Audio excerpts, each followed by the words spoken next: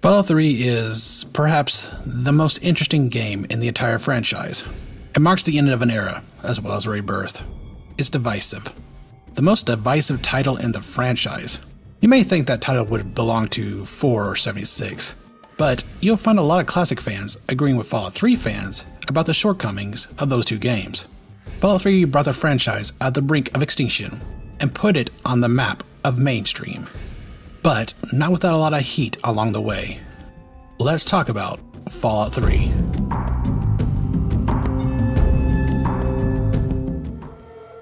It's a pretty well-known story at this point, but a brief history. Fallout 3 was originally going to be developed by Black Isle, going under the codename Van Buren. It got pretty far too, but Black Isle's parent company, Interplay, began to suffer financial hardships and sold the rights to develop Fallout 3 to Bethesda in 2004. Bethesda began working on it that same year, but the bulk of the work waited until The Elder Scrolls Oblivion was completed. By this point, Bethesda had a good handle on Gamebryo and played to their strengths to develop the next Fallout title. And as the years passed, Interplay went bankrupt and sold the entire IP to Bethesda by 2007.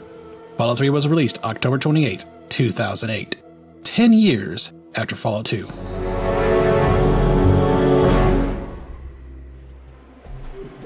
Fallout 3's gameplay is highly reflective of Bethesda's adopted style, the first-person RPG with a number of choices and possible specialized builds. Fallout 3 has been called Oblivion with guns, and there's some amount of truth in that statement. After all, Fallout 3 shamelessly uses the DNA of Oblivion to function, but that's not really a bad thing. While one can feel Oblivion in its functionality, it does feel unique as well. Part of that is the Fallout paint that's coated over it, special, skills, energy weapons, power armor, and creatures that come from the original games.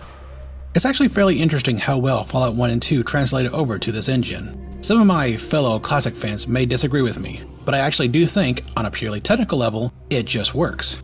Skills that affect how well you interact with NPCs in the world, perks that can help you in combat and dialogue, reputation that can also affect dialogue, it all translates pretty well into the first-person space. Don't get me wrong, a lot of the important bits has been casualized. Speed checks that tell you the speech checks and wave markers can really pull you out of the experience. Super mutants and death claws having no damage resistance is kinda jarring. Being able to take out dudes in power armor with starting gear is also pretty questionable, and a lot of these perks are very boring. Yay, skill points. And then there are things that are Fallout 3's own problems. Not being able to aim down the sights, hit registration, especially in VATS, is a mystery at times. And as a personal one, I really dislike level scaling. That's just me, really dislike it. But more than anything else, getting Fallout 3 to run well on a modern PC is a lot of trouble. Some people have luck just using the good old games version, which is what I did, but even then it crashes a lot. I had to throw in so many compatibility mods just to get Fallout 3 to go from crashing every 10 minutes to just crashing once an hour, and it crashed at least 60 times from start to finish. It was a nightmare capturing all this footage. But that's a problem that developed over time. It wasn't an issue upon release, though they could try to do something about it today. Regardless, when it does work, it's a rather purely fun game. Explore the wasteland while making more choices and engaging in combat with energy weapons in a 3D space is, well, fun. Of course, that's not the only thing to consider. Lord of Bethesda, Darth Tadius, stated that Fallout 3 used a lot of the source materials, including the original games and the Fallout Bible, paying extra attention to Fallout 1 in terms of tone. And I can see where they're going with Fallout 3. It's certainly more grim, though done in a different style than that of the original Fallout. Fallout 1's dreadfulness is played much more in the background, while Fallout 3's dreadfulness is right in your face about it. The original Fallout uses an incredible ominous track and dry desert environment to give you a constant sense of dread and that feeling that something is out to get you. Fallout 3 focuses rather heavily on prop placement, usually pre-war skeletons and what are referred to as decorative corpses in terms of raider camps. It's not exactly a bad design change, but I do feel the different ways of trying to showcase dread gives different types of feelings surrounding dread. Fallout's background dread can give a certain uneasiness, while Fallout 3's forefront dread tells you what to expect. Now, not just comparing Fallout and Fallout 3's dreadfulness, how dark the atmosphere is something that needs to be discussed, because they certainly tried to make it dark. Murder, naturally, but a strong focus on subjects like drug use, cannibalism, and slavery, none of which is unfamiliar territory for the series. But I do suppose a change of perspective, in the most literal sense, is important. It's not just reading text after all, you hear them speak, and that can severely impact how dark something is, if it wasn't for the fact that you hear the same cartoony old man voice over and over. But we'll talk about voice acting in a bit. It really does become unintentionally funny, as do some of the incredibly over-the-top evil choices you can have. Blowing up Megaton, for instance, is so extreme that it feels a little silly. Maybe that was intended. And then there's the bounty hunters that will chase you down for being too good or too evil. I don't know. But at the same time, this so evil is silly thing has its own charm. I mean, one of my favorite evil actions in Fallout 2 is literally ripping a child's doll in front of him, just because of how dumb it is. But I can certainly get the enjoyment of it. It just really depends if it's meant to be taken seriously or embraces how clammy it is. Moving on to towns and settlements, Fallout 3's cohesiveness is broken much like Fallout 2's. Everything is so wildly different from each other. Megaton, Rivet City, and the Underworld are fine, but all the others just feel like they're from different games. Not even just a Fallout game, but a different game entirely. Particularly Erifu, the Republic of Dave, and Big Town. Let's talk about music. Personally, I feel Fallout 3's ambient music is honestly rather forgettable. Legitimately, the only track I can actually remember is the title screens. But I cannot say the same thing about the radio music. The radio is probably the best innovation Fallout 3 has brought.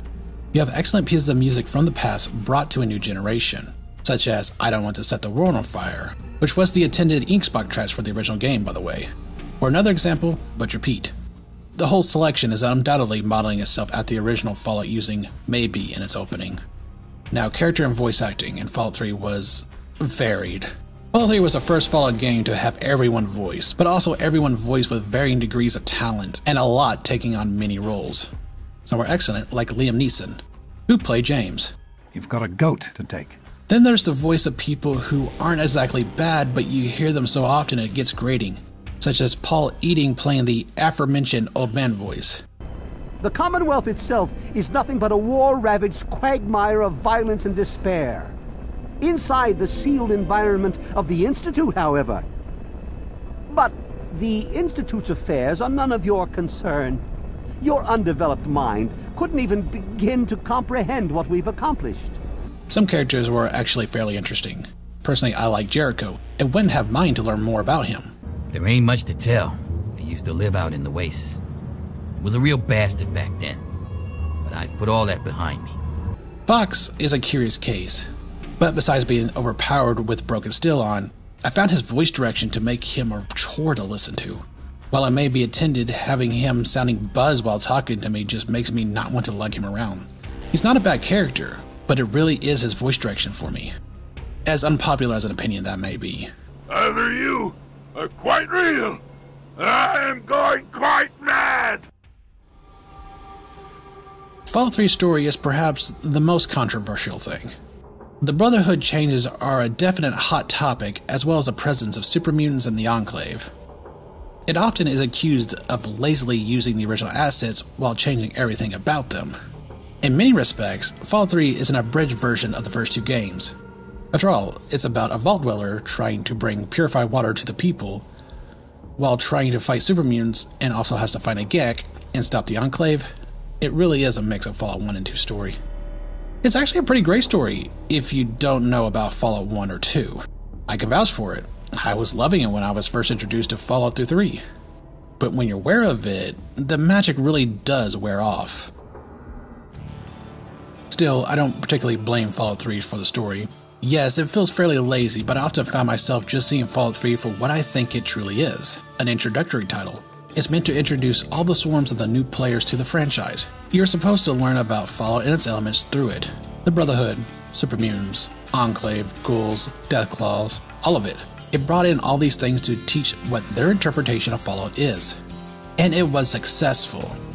It brought Fallout to the mainstream. All these new players have gotten their knowledge off of Fallout 3. Is Fallout 3 worth playing? Personally, I'm surprised if you haven't played it yet. If you can get it on a stable device, or like messing with mods long enough to get this done, then sure, it is. It was, for better or worse, the revolutionary title that changed things up. I want to tell you something now.